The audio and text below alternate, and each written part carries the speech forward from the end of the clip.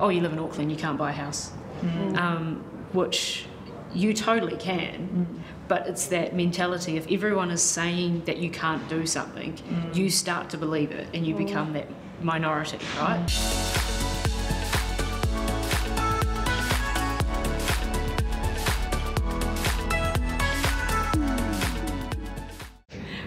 Hello Melissa, welcome to the couch today on the Relatable Property Investor. Thank you for coming along. I just wanted to talk to you a little bit about your journey today. So you are a first home buyer with us. You bought your first home with us, which you're currently living in, and that's super cool. I think you're the only one so far that we've had here in this series, this particular one, that actually is living in your property, so that's cool. I want to talk to you a little bit about your background, your past, what you knew about money growing up, what you knew about property and investment growing up, what you learned from your parents, that sort of thing. Maybe you can tell us a little bit about that. I was thinking about that. We didn't really talk about money really when we were growing up. Mum and Dad were share milkers, and then they went into farming or into owning their own farm. So it was always worried about money and always short about money, because you've got the season where you make the money and then you've got to keep that money to look after this. So it was always, oh no, we can't get that, we can't do that. So I was never really taught about money. And the money that we did have, we held on to. We didn't buy anything or do anything like that. So no financial anything really, to be fair. I think that's quite typical of our generation as well, isn't it? Our parents they might have bought a home, they might have, maybe they invested in one rental property, they might have bought a business or a farm, but when it comes to property investment and that long-term intergenerational wealth, really there wasn't so much of a plan. No. And it was certainly not talked about, was it? No. You know, whereas nowadays, I mean, I've got 4 children and we're always talking about money. We're always talking about investment and what to do next with it. But I think our generation, our parents, didn't really engage in the same way, did they? No. And I think it's also through school as well. You're never taught about money or, you know, investing or saving and things like that. So I think that probably something needs to change as well. Absolutely, it's ludicrous, really. Yeah, you need to learn about money, and you need to learn about how to save or how to invest and things, and because it doesn't give you the confidence to be able to go and buy a property, which is where I was. I was always wanting to buy a house, but I didn't know how. And then the other one is, you know, some people like me, young and dumb, have a bit of debt, and then you run away from it, and it just grows and grows and grows, and then it's never, you're never not going to get rid of it. You've got to deal with it. So at that point in time, I still thought, yeah, I want a house, but I can't afford one. It's Auckland, and you know that stigma of Auckland, and everyone goes on about it. Oh, you live in Auckland, you can't buy a house, which you totally can. But it's that mentality. If everyone is saying that you can't do something, you start to believe it and you become that minority, right? Yeah, so I really wanted to buy a house, had a couple of chats with yourself, I think it was, and then you just rang me out of the blue and said, come into the office. And I'm like, oh, do I go, do I not go? I was like, oh no, I'm embarrassed, I can't go because of my debt, you know? And I came in and sat down and chatted with a Kenyan actually. And he said, how about we do this, this, this and this? We'll do this, do you want the house? And you guys saw the belief in me before I saw the belief that I could actually buy a house. And so, yeah, we put some plans in place. We said, we'll back you 100%. If you want the house, we'll back you 100%. And you said, you just need to do this, this, this, and this. Yeah. And I was like, okay, sweet. So partly it's getting that education, isn't it? It is. And seeking those opportunities to get an education. I think, again, this is something that people don't do very often, is searching out an opportunity, or not just searching out an opportunity, but when the opportunity presents itself, grabbing it. Yes, yes. Know? And not being scared to. Because I bet you don't regret coming into the office that day now. No, because I walked out with the house, right? I think what was really cool about you, Melissa, was that we could see that you were just so determined to make whatever you needed to do work so that you could do this. And I think that's the reason why, you know, we were so eager to help you. So like, this girl wants this so bad, you know, and she's willing to basically do anything, sacrifice whatever, and let's get her into a home. So it started off with you obviously getting on top of your debt, paying down debt, saving some money. Yeah, so I'd already started paying off the debt, but then obviously there was a few people that obviously I spoke to, but someone said, pay the debt off as fast as you can. So I had some savings sitting there, so I just took all that and just paid it all off. Interesting. This is really good stuff because it is so true. People have debt and they have savings. Which now you're shaking your head about it because it is ludicrous. If you have debt and the amount that debt is costing you, there's no point in having savings. Get the savings and put it on the debt. Pay that debt off because in the meantime you may as well not bother having the savings because the interest costs and all the rest of it from your debt are eating away into your savings. So use all that money and pay the debt off. So obviously now you know that and you realise your mistake. And, So. and how did you find that process working with Val and working with Narissa and getting yourself into a position in terms of the ease of it?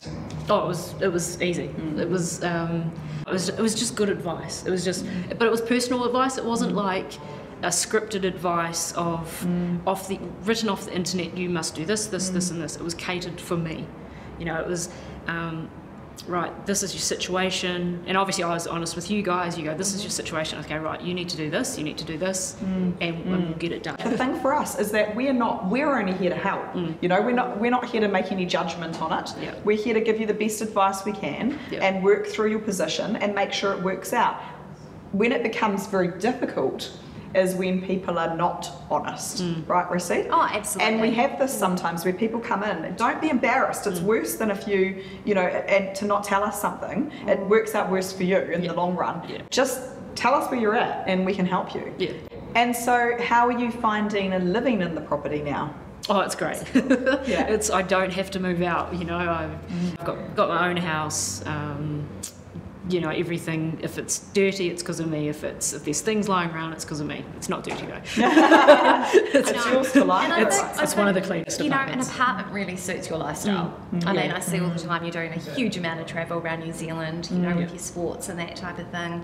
And it's just very much lock up and leave for you, isn't it? Yeah, can leave the house and know that it's safe. You know, if someone breaks into it, which touch wood they don't, but they're going to have to get a ladder and they're going to have to go through a massive process to actually get in there. So whereas, you know, if you're living in a house, it's so much easier to get broken into with the amount of travel I do. So it's it's perfect. The site that you're living on is also gated, you know, and there's CCTV cameras, in which we do on all of our sites. We have cameras all over them. On-site manager too, which I think gives a lot of peace of mind, especially if you're not there. You know? Well, that's it. You've got to swipe 3 times to get into my apartment, right? So you swipe through the gate, swipe through the door that you go in, and then swipe through my apartment. So, but where to from here? What's your next steps? What do you want to do next? I'm pretty keen to obviously get into another house, one bigger. Obviously, get a bigger house for me and rent this one out. So, would you have expected to do that before you worked with Val? Did you expect that you'd own investment properties? No, absolutely not.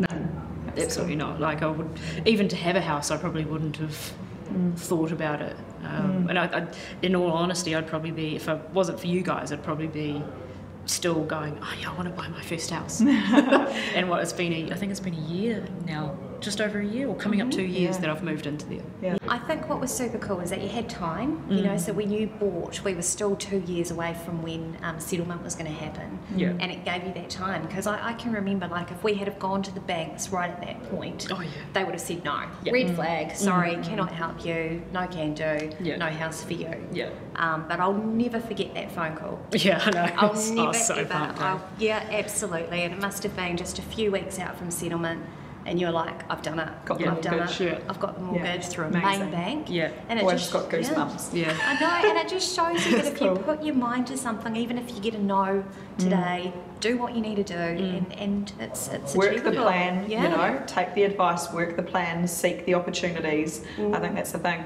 One thing for us is that what I would expect, I guess, from obviously Narissa and her team, is that you don't come into our business and expect to walk away with one property. You know, like, everyone who comes through the door might think, oh, I'm just getting my rental property, I'm getting my first investment, I'm getting my first home, and that's kind of the end of my story. Whereas I think part of the education process for us with our advisors is that this is just the beginning. You know, every property is just the beginning. There's so much more you can do. And so I'm very pleased to hear you say that that's not the end of your journey. Oh, no. And going back to that, it was also another person that you guys put in touch, Ron, the broker. Yeah, so important. He was right honestly honestly incredible. He's one of those, he just didn't give up, so he tried to, because obviously I've been honest with my debt. I was like, yeah, this is my debt, blah blah blah. So he was trying to go for not a main bank, because he thought, well, then they're going to say no. And then he goes, can you just fill this report out to me? And it came back that I had good credit. I didn't have bad credit, so he was able to go to the bank and he got it. So he was just another person that you guys put through, and he just didn't give up on me either. So that's, again, it's an education thing, isn't it? You don't know what you don't know until you've got the right people, and I think even for us, that's one thing we've done a lot of, is seeking the right people who are the right people to work with our clients. And you know, we don't just go, here you go, Melissa, here's somebody who might be able to help you. We've tailored that and made sure we've got the right people on board. Yeah. And I think also with owning your first home, you can use your KiwiSaver, because that's how I did it. So I was obviously saving money, and when I was first opted into KiwiSaver, I was like, I don't want to do KiwiSaver, I can save all that money myself. I take that back. However many years ago, that was the best thing that I, been able to use that, and the amount of money that I could put aside and save, and then obviously save on the side, which if I didn't have the KiwiSaver, I wouldn't have been able to do it, because I've done this on my own. Absolutely. I've paid all of this on my own. So if someone in Auckland says they can't buy a house on their own, I'm a living example that you can buy a house on your own. Against the odds, right? Yeah. I mean, if you're thinking about it, what's the harm of going to talk to someone about it? Because that's where I was, and I've come out with a house. And you may not be ready now, and as you're saying, you may not be ready now, but in 2 years' time, you might be ready. And you've got developments going that are going to be ready in 2 years' time. Awesome. And we were just talking about it outside, is that we were talking about, and I'm keen to get on my new one, and we're just talking about where's your mortgage at, what's that? So that's great. I mean, every time you interact with one of the Duval staff, they're definitely going to be asking you about all of your personal and private financial information. 100%. But it's there to help, it's not there to judge. So absolutely. So if you're looking to get into a house, just go and do it. It's this house isn't my dream house, but it's a house to get me into Auckland on the property market to start building towards that. And I think Duval's been building in areas that are going to build up. That are going to grow equity in 5-10 years' time. So. Thank you so much for coming and talking to us today. We really appreciate you being here. And I have no doubt we will see you sometime in the very near future in the office. Absolutely. For me, I always wanted to buy my own house. I just didn't know how I was going to do it, but I knew I was going to do it. So I was always taught to get your money in and just save it.